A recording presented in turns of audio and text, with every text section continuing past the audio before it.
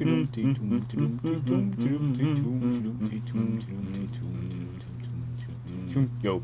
what's up? Alright everyone, let's talk damage. So you want to increase your damage range, but you don't want to spend all your money, spend all your mesos on increasing your damage range. Well, here are some fine good ideas on how to increase your damage range. First off, character cards. We actually made a video about them, explaining them earlier, but we're gonna use them again because character cards are awesome. This is my current deck and my current character cards that are equipped, and right now I'm gonna show you what my damage is with these cards. This is my damage range with the character cards. I said character again, didn't I? I meant character. Sorry. So anyway, 27 to 29k. So now we're gonna take everything off and we're gonna check out the difference. So we're gonna log on back in. No, you can't see my perk. And it's 25 to 27k. So that means there's a 2k damage range difference just for my character cards. That's awesome. Onwards with the next method.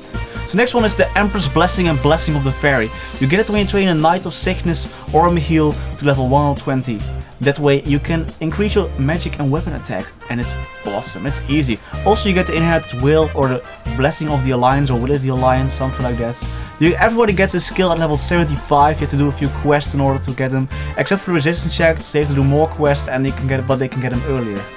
So suddenly we are in As1. Why are we in As1? Because we are leveling our honor. Or honor. Anyway, you level it and stuff happens. You unlock your inner abilities, and with your inner abilities you can unlock different, it's kind of like potential, but then for your character, I guess. So for example, right now my inner ability says that I have increased strength and int. Strength for the win, right? Because I'm a mage and strength is awesome for a mage. So my int is increased by 36 and my strength by 16. But for example, you can also get, let's say, damage ignore, defensive damage ignore, what am I saying? Defense ignore, increased damage on bosses, stuff like that. So it's awesome to level it. Also, make sure you have linked skills. Almost every new job that got released after the legend patch has linked skills. You can link them to your jack. It's like a connection between the two of them. You can link them and awesome stuff happens. Trust me, it will. Also, if you are a MapleStory Europe, check out Supreme World. You have to be level 150 in order to actually get here. But if you are, you can train your character, and once you train your character here, you get this medal at level 10, 30, 70, 120 and 200 if I remember correctly. Or 60, 60, 100 and 200. Not sure. Anyway, the medal increases your weapon and magic attack. And at level 200, the medal will increase your magic and weapon attack by 100 each. So it buffs itself every job. So my character is on level 30, but he also has a 10 attack medal for my main. It's linked. We explained it in the Supreme World video earlier. If you can't remember it, then check it out again. Anyway, you can also get, I keep saying anyway don't I? It's really annoying. I don't know.